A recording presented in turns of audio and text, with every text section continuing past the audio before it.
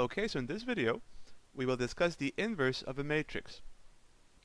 So we take a square matrix A, we say that A is invertible if there exists a square matrix B of the same size, such that A times B equals B times A equals I, the identity matrix of the same size. If B exists, we call B the inverse of A, and we usually write B equals A to the negative 1 power. Now, not every matrix is invertible, and so if a square matrix is not invertible, we say it is a singular matrix. And the concept of invertibility only applies to square matrices. Let's consider an example of what an inverse may be in the case of 2 by 2 matrices.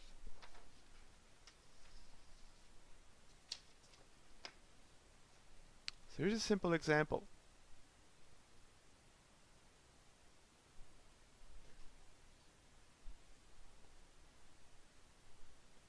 Suppose we take the matrix 1, 2, 3, 4. Then I claim the inverse of this matrix, so you write A inverse, equals 1/2 of -4, 2, 3, -1.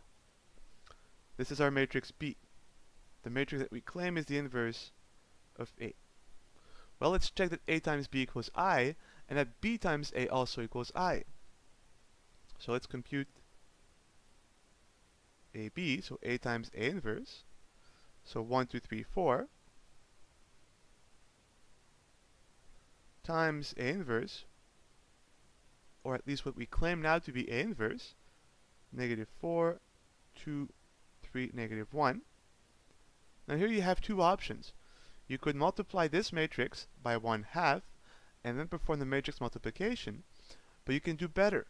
As 1/2 is a scalar multiple, it can be moved up front of the multiplication. And this will simplify your calculations. So we'll be left with 1/2 times the matrix 1, 2, 3, 4 times the matrix -4, 2, 3, -1. Let's multiply out. So construct the first row by fixing the first row of the first matrix. We'll get -4 plus 6, +2. +2 minus 2, 0. Then the second row, we'll get -12 plus 12, 0. 6 minus 4, 2. And if you multiply every entry of this matrix by 1/2, you get, of course, the identity matrix. So indeed, A times B equals I. So the matrix B cancels from the right the matrix A. Let's check the other direction, that A inverse times A, that B times A also equals I.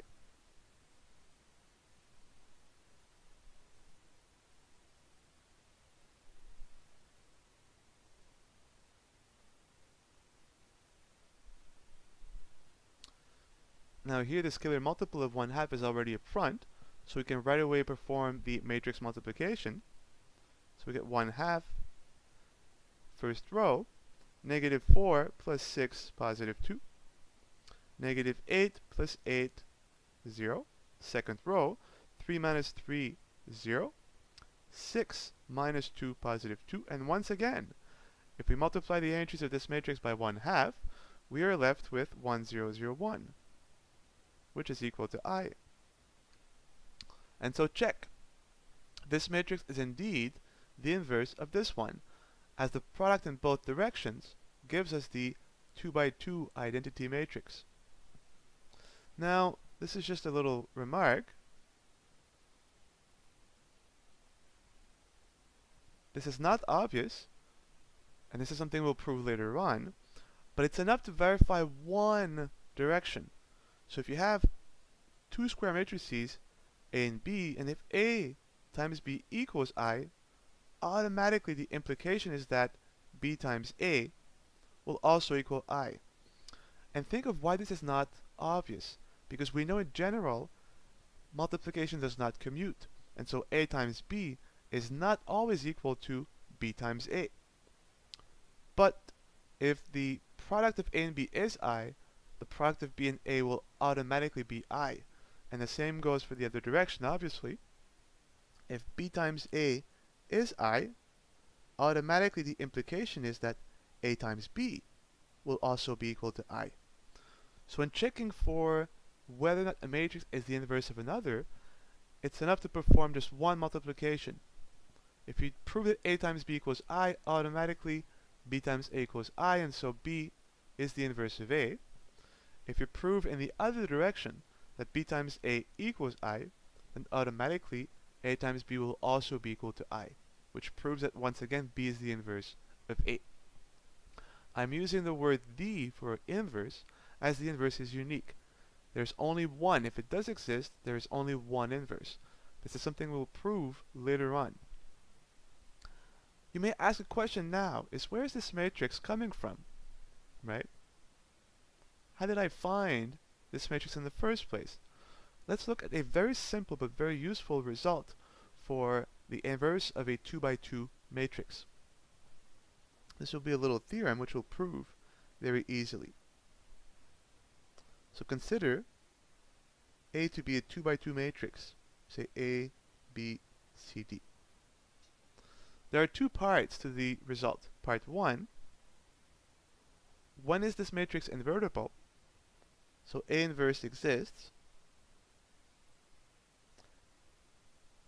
if and only if A times D minus B times C is not equal to 0. That's the first step. So if you have a 2 by 2 matrix, you first compute AD minus BC. If the result is not 0, A inverse exists. If the result is 0, A inverse does not exist. Part 2, well okay, if this is non-zero, A inverse exists, and what is A inverse?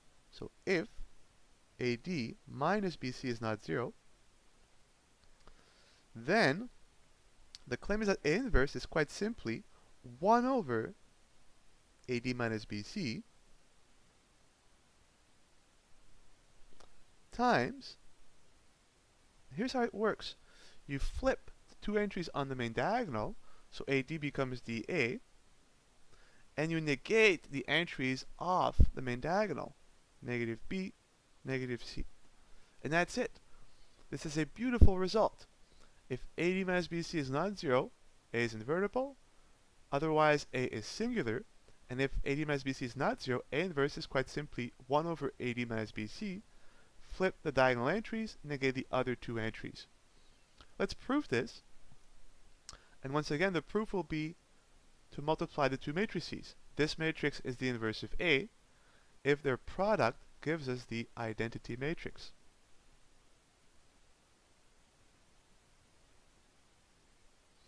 And again, we can multiply either A times A inverse or A inverse times A. We'll do A inverse times A as we'll already have the scalar multiple in front of the matrix multiplication.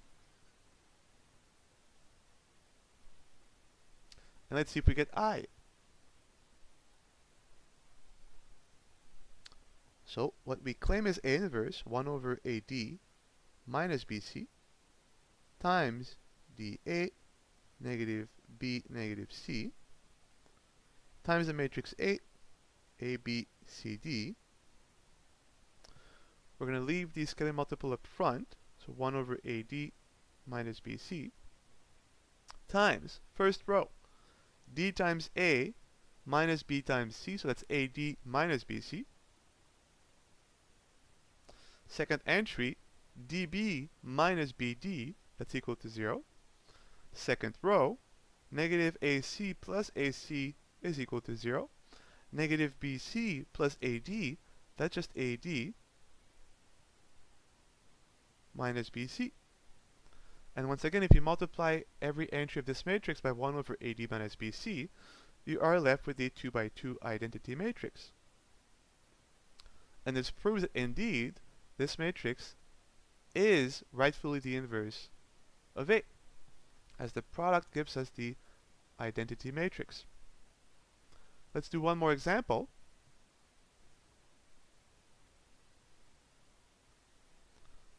So if we consider the following 2 by 2 matrix, say 5, 1, 4, 2, we'll do 2 more examples. Then we first look at, is this matrix invertible? Well, we compute AD minus BC. That's 5 times 2, 10, minus 4 times 1, 4, which is 6. This is not 0, so the matrix is invertible. And A inverse is quite simply 1 over AD minus BC, 1 over 6. Flip 5 and 2, you get 2 and 5. And negate 4 and 1, you get negative 1, negative 4. And that's it. I will leave it up to you to check that the result is true. Multiply this matrix times this one, and you will get I. One last example. What if A was equal to, say, 5, 2, 10, 1? Is this matrix invertible or singular? Well, compute AD minus BC. The result will be 5 times 2, 10, minus 10 times 1, 10, which is 0. Therefore, this matrix is not invertible, so we say it is singular. The inverse of this matrix does not exist.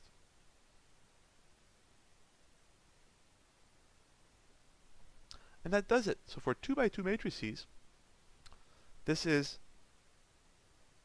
the Holy Grail. When you figure out if A is invertible, and if it is, here's how you find the inverse.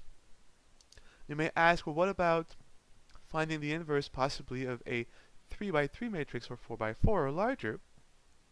And this will be the topic of our next video. How to find systematically the inverse of any square matrix.